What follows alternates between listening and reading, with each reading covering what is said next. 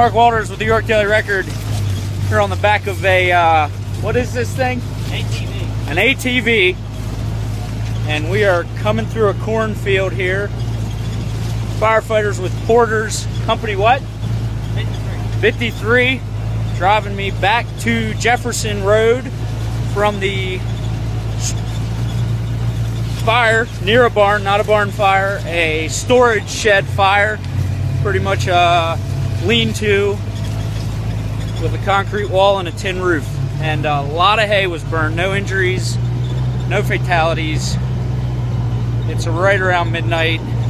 About 3,000 feet of hose were run from the hydrant over to the fire that managed to be contained before it spread to the nearby barn. And that's all from North Codorus Township.